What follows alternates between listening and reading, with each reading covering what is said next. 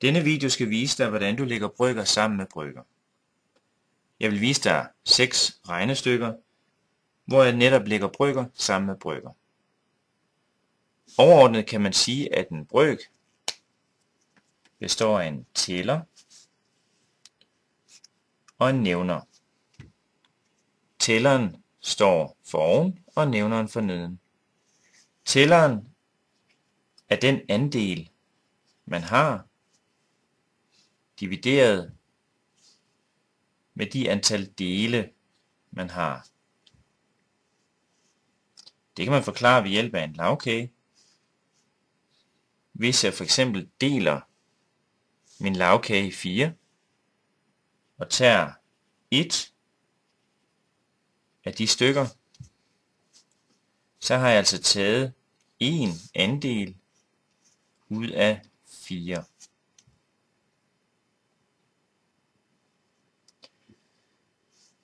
Jeg vil nu lave et regnestykke, der hedder 1/4 plus 2/4.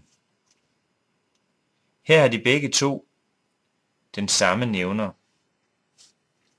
De har altså en fælles nævner. Metoden siger mig, at jeg her kan føre nævnerne videre og lægge tællerne sammen. 1 plus 2, det giver altså 3. 1/4 plus 2/4 giver altså 3/4. Jeg kan lige prøve at vise det ved hjælp af lagkage.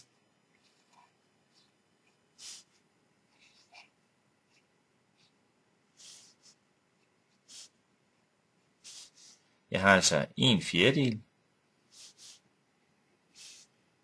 plus 2/4.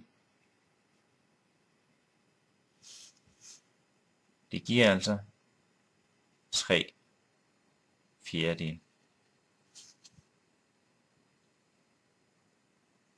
Jeg kan også have et regnestykke mere, der hedder 1/2 plus 1/2.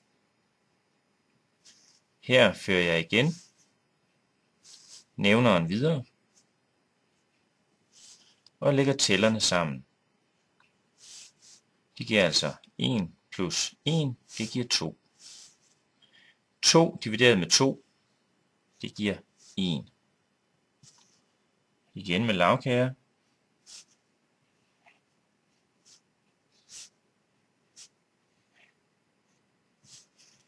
En halv plus 1/2, det giver altså 2 halve. Tilsammen 1. Jeg kan også komme ud for regnestykker med brøker, hvor jeg ikke har den samme nævner. 1/3 plus 1/4. Her har jeg altså ikke samme nævner. 3 og 4 er nævnere her.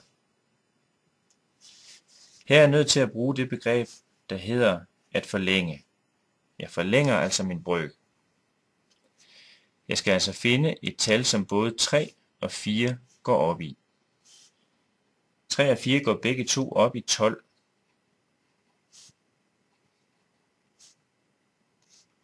For at 3 bliver til 12, så er jeg nødt til at gange det med 4.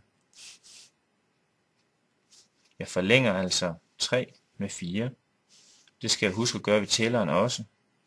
Derfor bliver 1/3 nu til 4/12. 1/4 skal også blive til 12. Ved at forlænge med 3, så får jeg, at 4 bliver til 12, og 1 bliver til 3. Hvis jeg taster ind på lommeregneren, så vil jeg se, at 1/3 det er det samme som 0,33, og 1/4 det er 0,25. Hvis jeg gør det ved de brøker, jeg har forlænget, så får jeg, at 4 divideret med 12, det også giver 0,33, og at 3/12 det også giver 0,25. Nu kan jeg gøre som heroppe. Jeg har altså fælles nævner, og så skal jeg bare lægge tællerne sammen. Nævneren fører videre. 4 plus 3, det giver 7. Det næste regnestykke, som jeg vil vise, det hedder 4 femtedele plus 7 tolvtedele. Her skal jeg finde fælles nævner, og det er i det her tilfælde det samme som 60.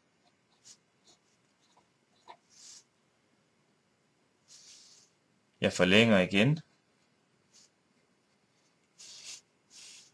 Det giver 48. 12 forlænger jeg til 60. 12 bliver til 60. Og 7 bliver til 35. Nu kan jeg lægge dem sammen.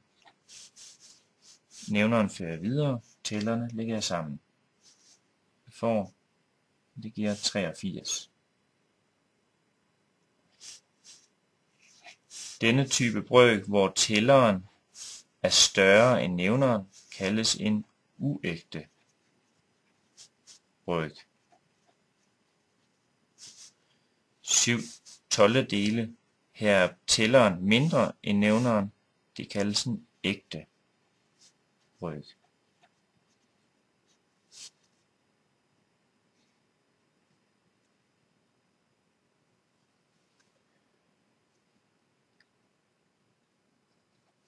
Det næste regnestykke hedder 3 fjerdedele plus 1 ottendedel. Jeg skal finde fælles nævner.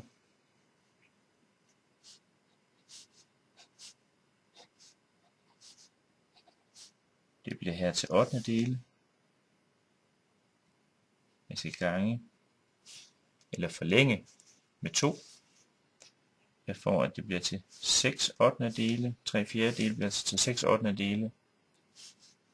Og en ottendedel er allerede ottendedele. Nu lægger jeg tællerne sammen og fører nævneren videre. Igen en ægte brøk.